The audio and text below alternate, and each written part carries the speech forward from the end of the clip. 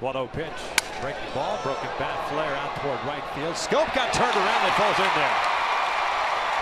Leadoff single. Finally a well-placed base hit in the outfield for the Angels. Well, you talked about a perfectly placed hit. We've seen so many off the bat of the Orioles. It's good to see one fall in for the Angels. Lines this into the alley in left center field. That'll get down for a hit. Hamilton racing to third base. Sarcina's going to wave him in. Aybar at second. It's an RBI double, and we'll tie to 2. Aybar takes off. The breaking pitch is a strike, and it's a stolen base for Erick. No throw from Hundler.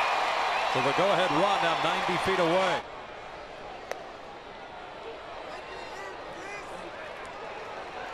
So Iannetta coming up now with runners at first and third. 3-1 from Hunter.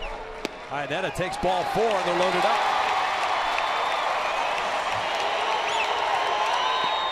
He walked him, and the Angels are on top 3-2. A bases loaded walk by Brian Mattis.